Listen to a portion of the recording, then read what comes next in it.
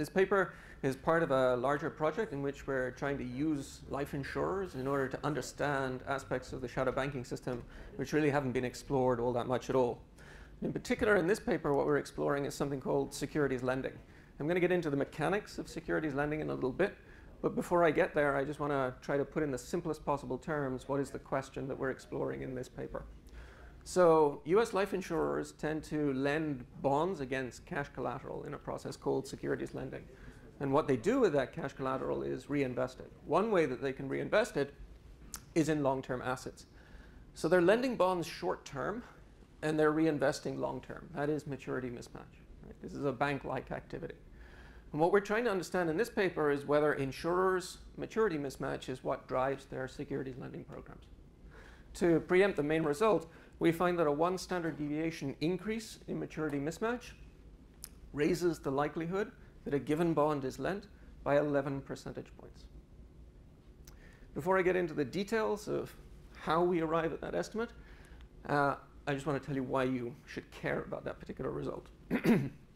So in general, when the academic literature thinks about securities lending, it doesn't think about it as an activity which involves maturity mismatch. So it tends to think that it's driven by the security borrower. The security lender receives the cash and is going to reinvest it back in short-term markets, such as GC tri-party repo. And if you think about Krishnamurthy, Nagel, and Orlov, the JF paper in 2014, that's really what they're trying to study. They're thinking about the tri-party repo market associated with securities lenders. But of course, maturity mismatch renders the life insurers vulnerable to runs.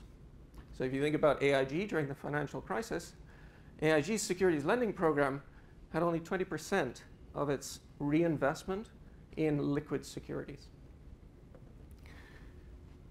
Of course, AIG experienced a run, ended up biggest bailout in history. We know that story. But perhaps what you don't know is that that was commonplace throughout the securities lenders at that time.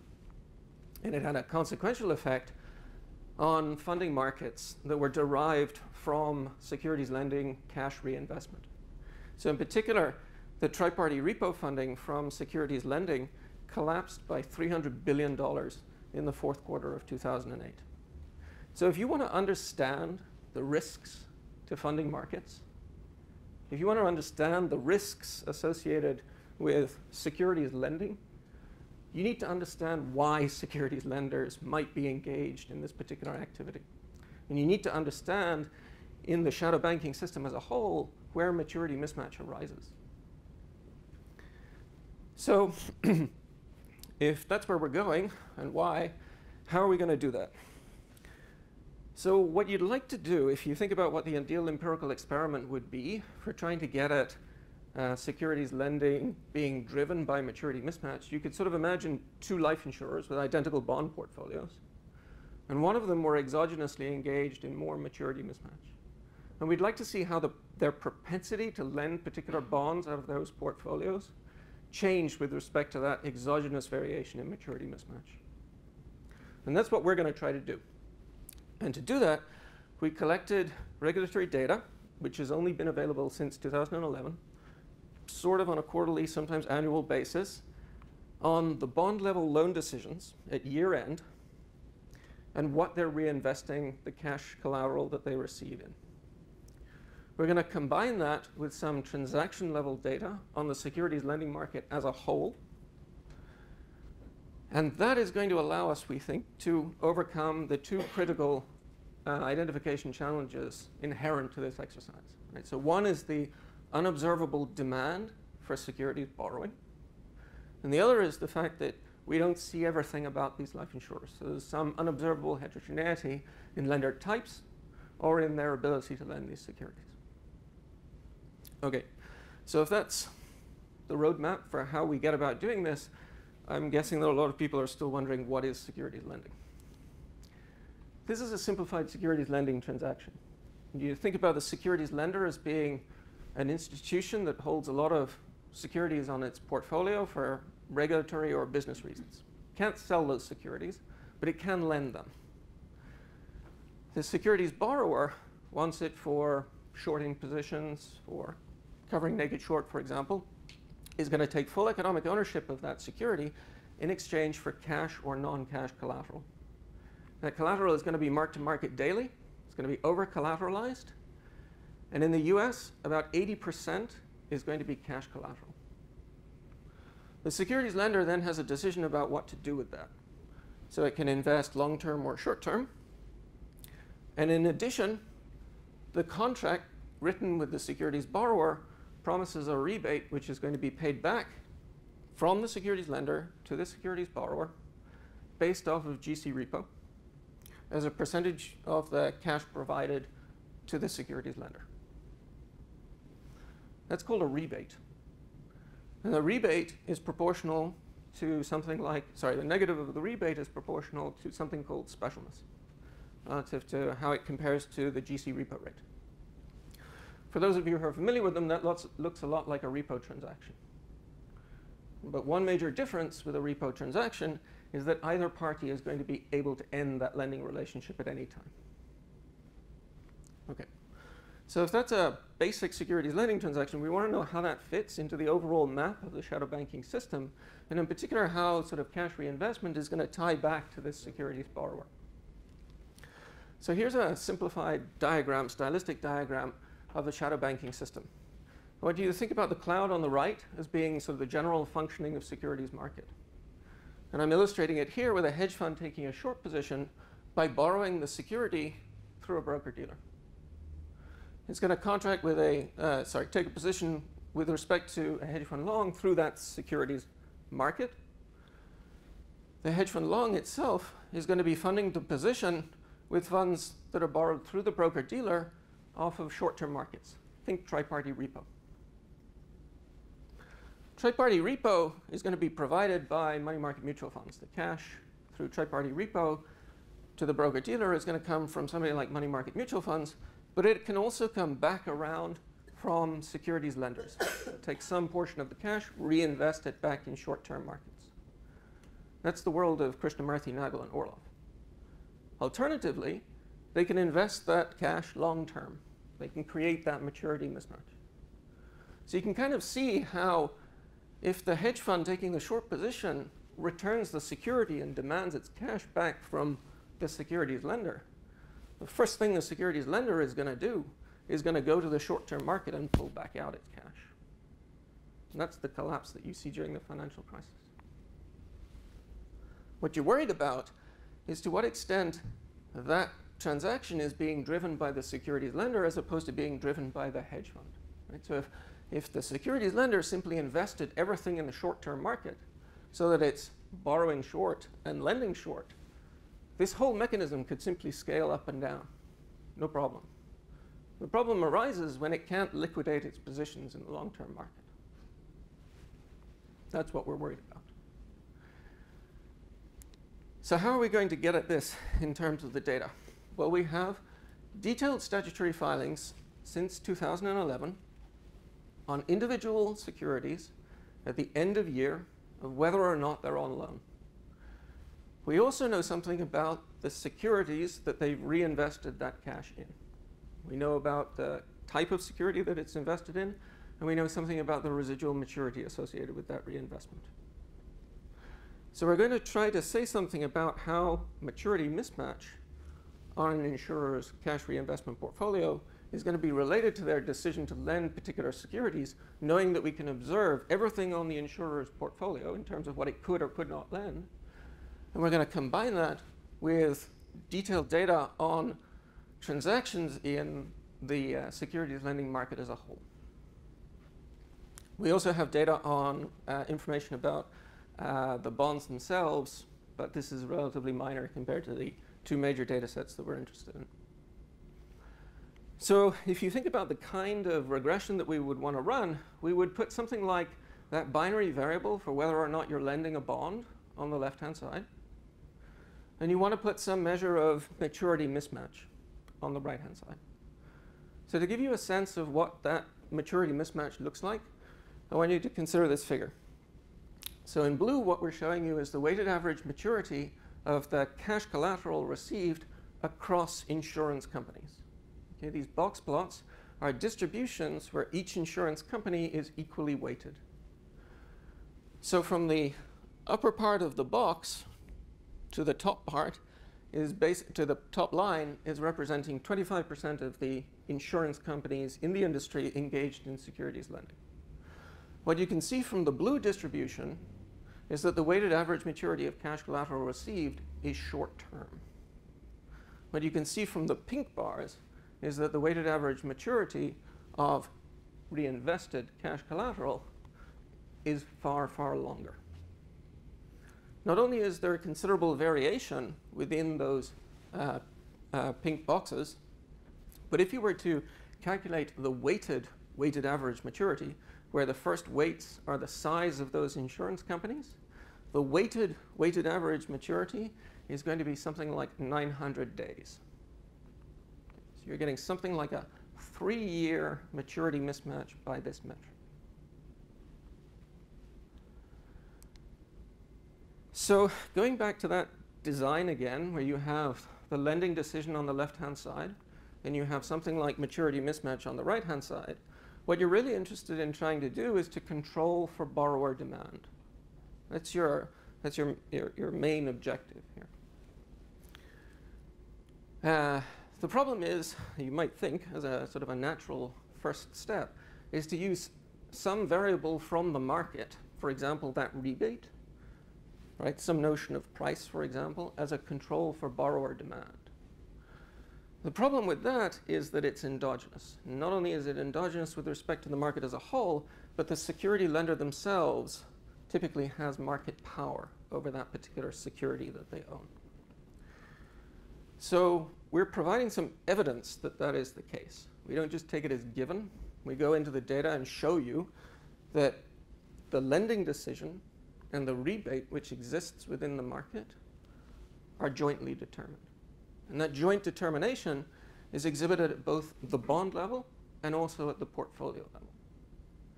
What that means is that you cannot use market level variables to control for borrower demand in our regressions. You simply cannot do that. But that's a non-trivial result. I want to underscore that. So how do you do it instead? Well, we're going to exploit the fact that we have entire portfolios of these insurance companies. And we're able to observe the same bond across multiple insurers. Multiple insurers who are making the same decision about whether or not to lend with variation in their own individual maturity mismatch on the cash reinvestment portfolios. So we're going to include security time fixed effects to absorb all of the variation associated with a given security at a particular point in time. Any variation in demand associated with that security is just going to end up in that fixed effect. And what we're going to be interested in is the coefficient on what we're measuring as maturity mismatch, which in this case is going to be the fraction of insurers' cash reinvestment portfolio that has a residual maturity of more than 1 year. There's a specific reason why we're using that metric, and I'm going to explain it a little bit later. But essentially, it relates to the extent to which other institutions can participate in this market. So if that's the regression that we want to run, what do we find? We get a strong, significant positive association between maturity mismatch and securities lending. This is going to hold just when we have straightforward insurer fixed effects, but it's also going to hold when we control for demand. That's not enough to make a causal statement about whether maturity mismatch is what is driving securities lending. Why not? Because maturity mismatch itself may not be uncontaminated by unobservable lender heterogeneity. In particular, what we're worried about is that individual bonds themselves may not be the level at which demand is being driven. What we know from the industry is that sets of bonds are often borrowed. Sets of bonds are borrowed and put together by broker-dealers on behalf of hedge funds who want to short entire indices. So if you're worried about the composition of bond holdings, or you're worried about lenderability, whether or not their lending desk is particularly good in some years or others, then you have to worry about the maturity mismatch variable that we've put on the right-hand side of our regression. So what we want is some exogenous variation in the maturity mismatch that a particular insurer wants to achieve. And the way that we're going to do it is through instrumental variables.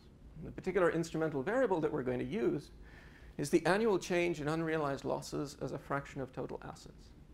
This is again part of the regulatory filings of insurance companies where they are forced to mark to market and report the mark to market value of their portfolio as a whole. Right?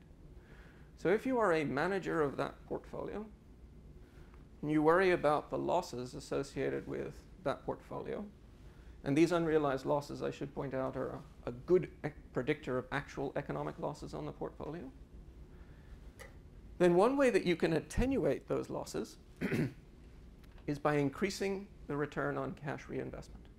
In other words, by lengthening the maturity mismatch on your securities lending program. The exclusion restriction that we have in mind is that this variable, this aggregate variable, is not related to the ability to lend a particular security.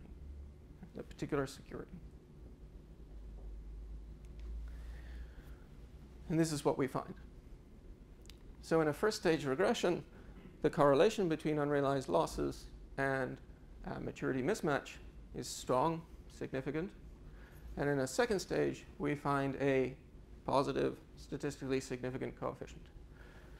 We do a bunch of robustness checks to make sure that the coefficient is reasonably stable, conditional on a number of other factors that you may have in mind. We can talk about those later.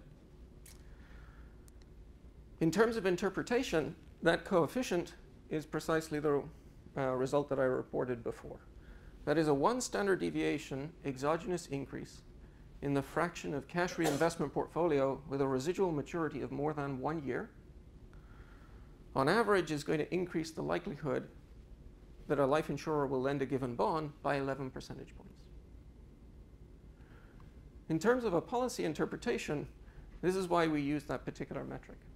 So if you think about applying Rule 2A7, so Rule 2A7 applies to mutual funds and the extent to which they can engage in securities lending.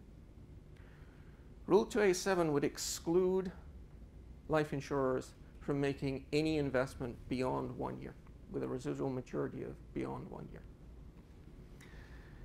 So we can interpret the coefficient that we just estimated with respect to eliminating the average fraction in the industry as a whole, eliminating all of that lending more than 1 year on all of the lending made by life insurers against cash collateral.